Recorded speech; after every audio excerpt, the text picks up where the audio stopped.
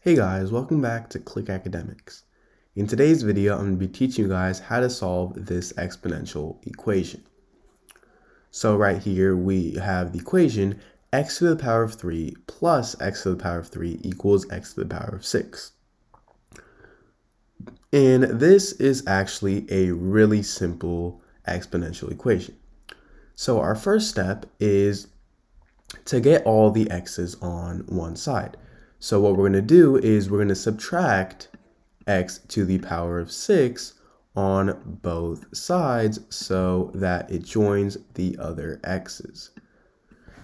So this results in us having x to the power of 3 plus x to the power of 3 minus x to the power of 6 equals 0. All right, so now what we're going to do is we're going to factor out x to the power of 3 from this expression.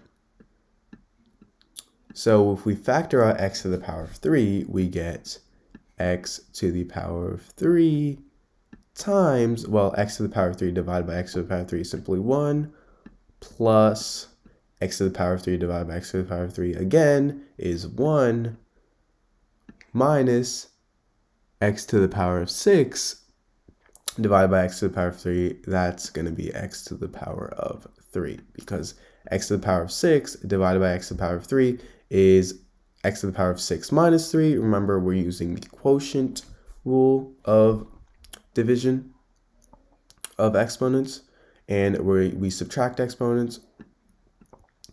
So now that we have this equals 0.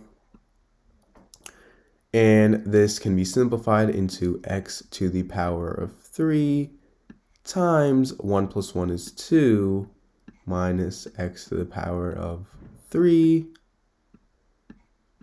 equals 0. All right, so now we could turn this into two equations. We could turn this into x to the power of 3 equals 0 and 2 minus x to the power of 3 equals 0. All right, so now let's solve our first equation here. We have x to the power of 3 equals 0. Well, what to the power of 3 equals 0? 0. 0 is the only number to the power of 3 that equals 0. So our first solution is x equals 0. All right, so now let's solve this one. Let's add x to the power of 3 on both sides. We're going to add x to the power of 3 on both sides. So we get 2 is equal to x to the power of 3. And now if we take the cube root on both sides to cancel out this exponent,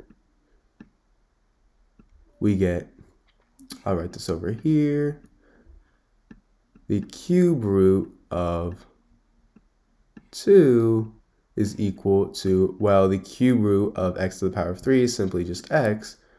So this is another solution to this equation. Both of these are solutions to this equation.